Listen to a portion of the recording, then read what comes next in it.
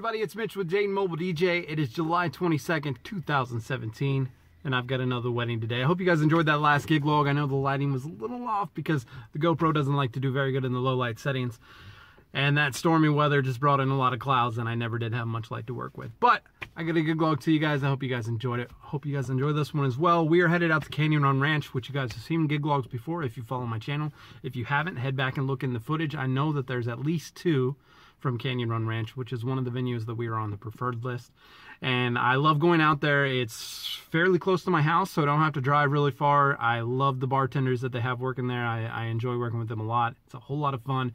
Makes my night go a whole lot faster when I got fun people to work with.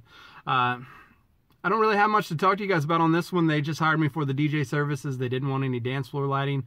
The way they set up this barn out here at Canyon Run Ranch is it's just covered in Christmas lights.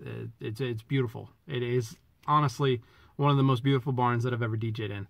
The trouble I'm having right now is it's freaking 88 degrees and it's muggy as hell, and I know I'm gonna be miserable.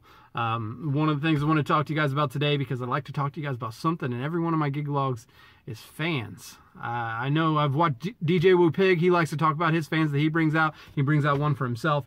I also bring out a fan to put on the dance floor, and I actually have a big 3-foot fan that we're going to set out on the dance floor to try to entice people out on the dance floor. I got to come up with something, guys. It's too freaking hot, and if I don't have an idea, then everybody's just going to leave because they're not going to want to dance, and they're going to get bored, and they're going to leave.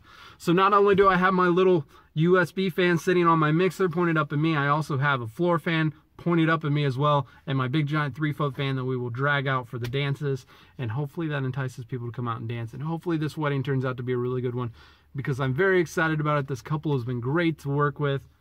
So let's get over there and check it out. I've actually already got it all set up, so I'm gonna go get changed, and then I will take you guys around the venue and we will check it out, and I'll get you guys some footage of everything that's going on tonight. I hope you guys enjoy this gig log. I will see you on the next one.